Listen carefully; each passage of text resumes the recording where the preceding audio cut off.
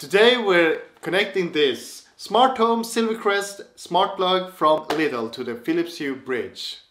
Yes, hello, welcome.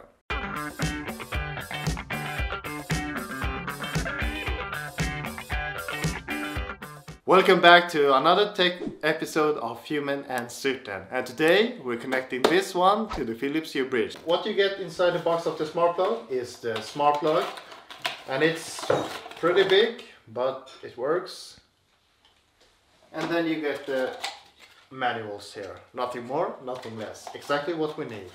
So what we're going to do now is we're going to light setup, add light, and search. So now it's pulsing and we will hope that it finds, yes, on off plug 1. And we found it. And we're going to rename this to the LIDL plug. Yes.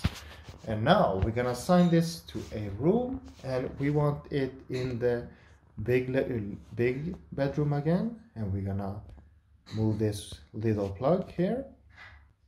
And now off and on, off and on. Wow, what an amazing experience connecting that smart plug to the Philips Hue Bridge, so we do not have to buy that little bridge. Amazing.